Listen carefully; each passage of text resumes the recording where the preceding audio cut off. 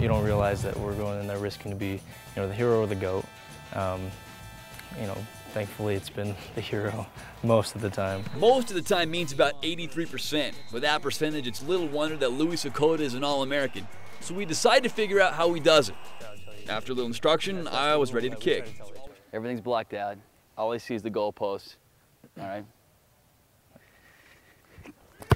Yes. What about that?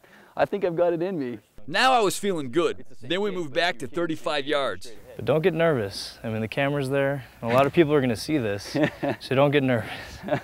Hey, look at Louie talking trash to me. All right, here we go. Wow, I probably should have moved. This is the key to Louie. I got to show you these calves here, right here. You got to get a shot of these calves. Turn around, Louie. Those things are normal. I mean, those things are cows. Now let's put Sakoda to the test. Both teams are undefeated. We're in November. All right, BYU versus Utah. You have a 55-yard field goal to win the game. Can you do it? Of course. All right, here we go. Let's give this a shot. Put Louie Sakoda on the line here.